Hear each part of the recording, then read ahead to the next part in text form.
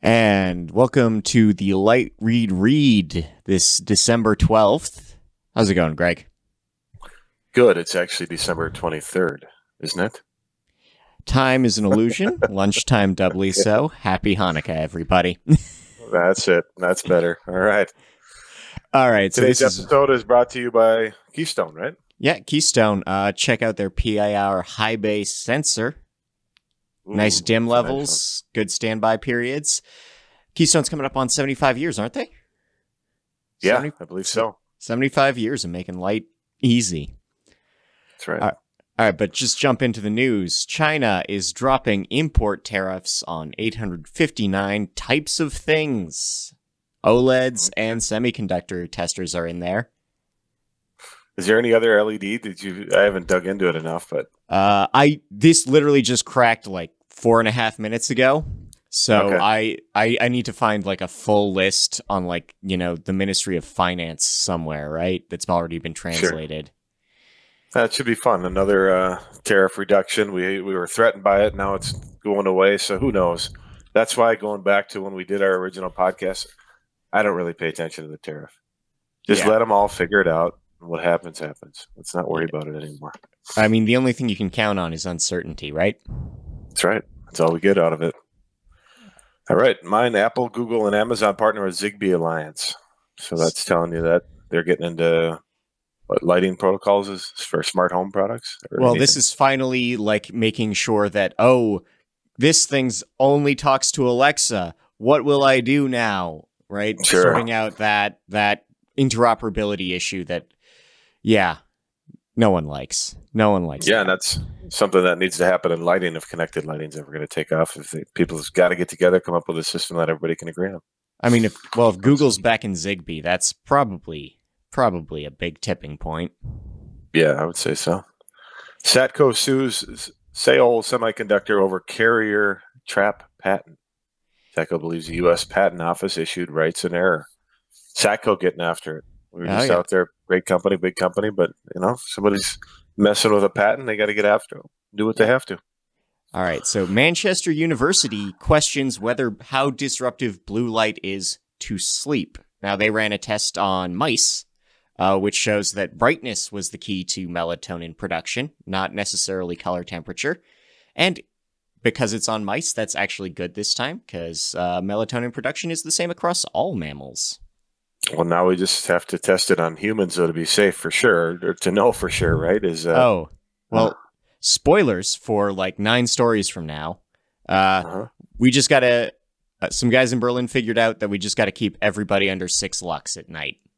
6 lux. Well, that's what it is. Okay, yeah. We're getting somewhere then. Let's start with the mice, get to Germany, and see what we come up with. Yeah, let's do it. Maxlight seeks another. If you can scroll back up, I'm missing some of it. Is that right? Seeks another invalidation. Say that. Yeah, sorry. Super invalidation of oh God, what am I spelling? So Maxlight is suing Jiangxing a third time. This is their third IPR on LED tubes. Yeah, I think Super Lighting does a lot of manufacturing for companies over here, and that have different name brands, obviously. But yeah, looks like Maxlight's getting after them. All right. NEMA and the ALA sue California over their 2020 efficiency standard. So California was going to be basically rolling ahead with the DOE's plan, whether the DOE cared or not. So this is over your candelabra Bs and your globe types. That's interesting that they're going after the state on that, getting after them, trying to get it so they can sell incandescents and halogens again.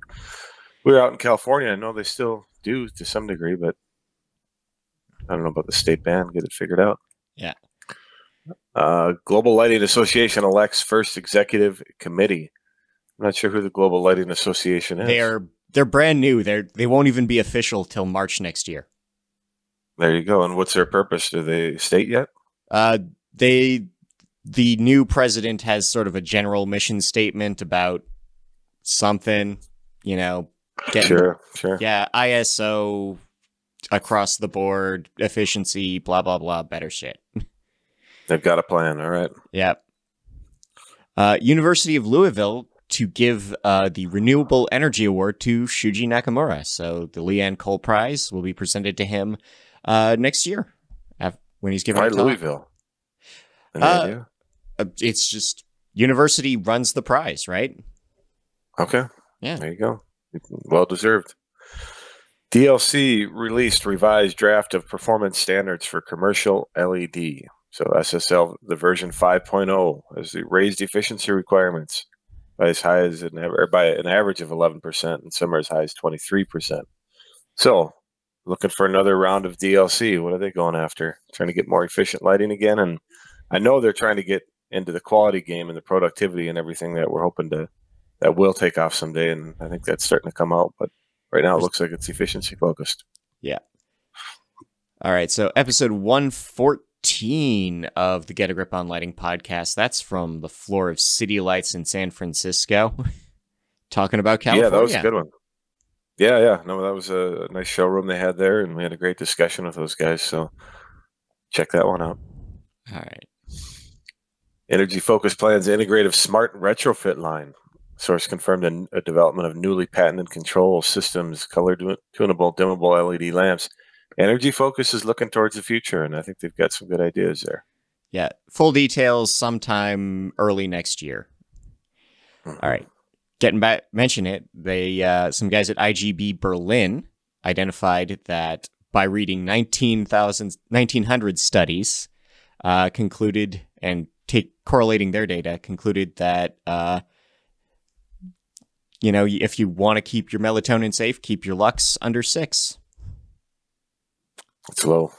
That's low low. Light. That's very low. Color temp doesn't matter, yeah. All Color right. temp may not count. Okay. Light Anchors modulates LEDs for augmented reality interface. So this can use existing LEDs. It just causes them to flash. You point your phone camera at them, and then it displays more information. All right, let's see what they can do. Yeah. NLB Forum has released a video of their panel on circadian lighting. NLB's Randy Reed's deal, and they do a good job there. Got a lot of good plans for the future as well. Keystone to move headquarters, distribution centers, new spaces 3 times the size of their previous facility and only 8 miles west of it. What does that tell you about Keystone? Yeah. They need 3 times more space. Yeah, and that's crazy because I was out there a couple of years ago, and that was a relatively new move that they had, and so they're obviously doing the right thing. Yeah. So CIE has released a test method for OLED light sources. This is specific to photo and colorimetric requirements. CIE is Europe's DLC in many ways. Mm-hmm. OLED is something that I think can be coming around more in the future, so be ready for that. Yeah, like there's a lot of flat panel sort of luminaires that use OLEDs. Mm-hmm. IoT market value to reach $561 billion by 2022. That's telling you that's where a lot of the focus is going, and now we just got to see the sales get there, but looks like a lot of potential.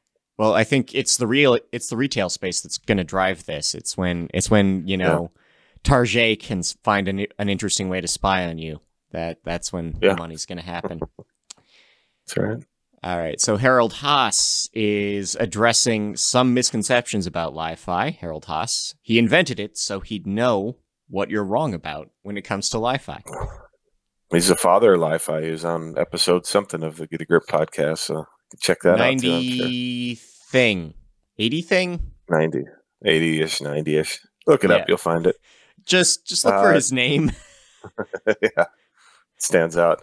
Denver City Council debate green code. Code will mandate new construction projects be net zero by 2035. Live it to Denver, getting after it. Rotterdam installs the streetlight of the future. This is a proof of concept unit downtown, and it's got a 5G cell transmitter, an electric vehicle charger, a CCTV camera, an air quality monitor, a modular slot that can include, say, a payphone or one of those like emergency defibrillators or some other useful thing, and by coincidence still has an LED Cobra head on top.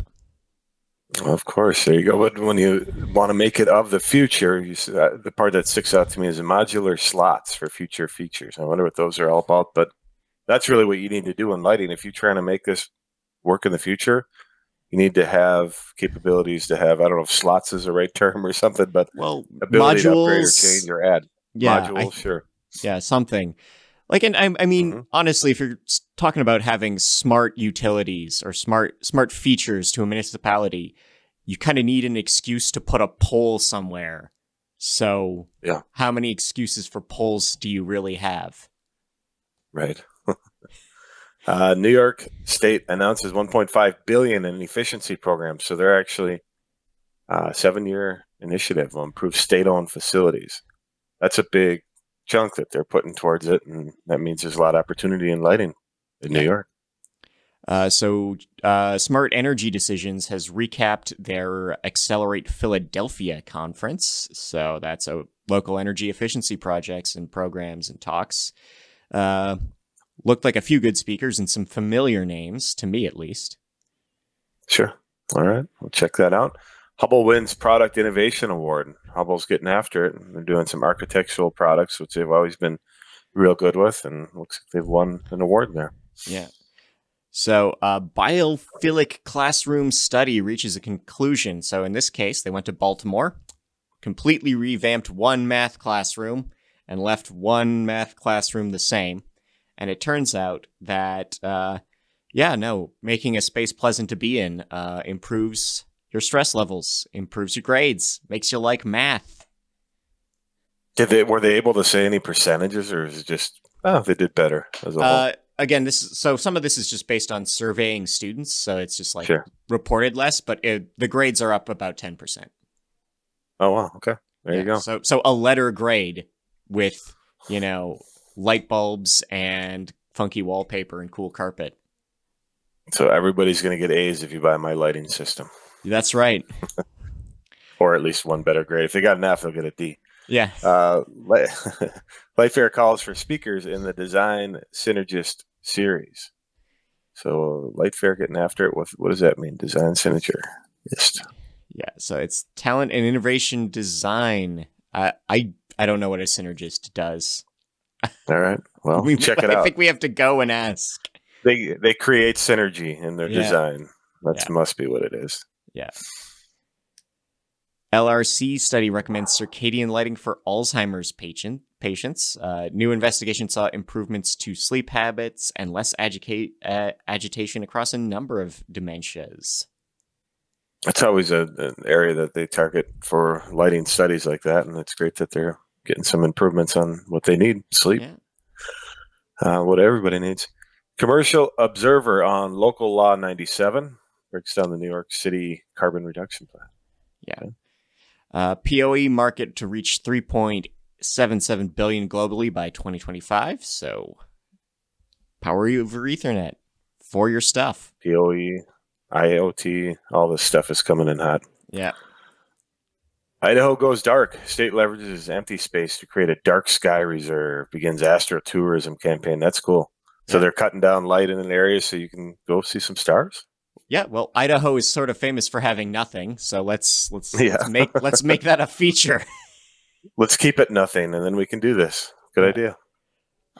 Philips is going outside, so the Philips Hue, big deal in home smart bulbs. Looks like they are developing features for outdoor use. All right. Oregon gets ready for zero energy. State commercial code. It sounds similar to what Denver's going after. In this case, they're incorporating a specific ASHRAE set of standards, but another net zero building code. All right. Ontario greenhouses are being offered LED incentives. So the IESO is going to cover 30% of your conversion costs if you're a greenhouse operator in Windsor, Essex, Chatham, or Kent. There you go, greenhouses and getting LED incentives. So grow houses. Grow houses. What are they growing there, Scotty? I don't know, but I'll tell you that the premier is an alleged hash dealer. Okay, well, we might have some of that going then. Yeah. We got OSU study blue light ages cells. Fruit flies kept under blue lights die faster than flies kept in the dark or blue free. So now we're back to blue light is bad. Yep. What do We we got? still don't Come know. on, somebody. We still don't Somebody. know. That's the punchline this weekend. Figure us out. Jeez. Yeah. All right. So Virginia, whole state is updating the lighting on their highways and rest stops, blah, which comes to 9,600 lights being replaced. I wonder what color temp they went with. Did they say that? They have not said. I'm going to have to make a trip to Virginia. Yeah. Jim Benya receives a Lifetime Achievement Award. Well-deserved, man. Benya's the best. We all know that. Yeah. Got a nice award. I saw that on his LinkedIn, so it's good to see that for him.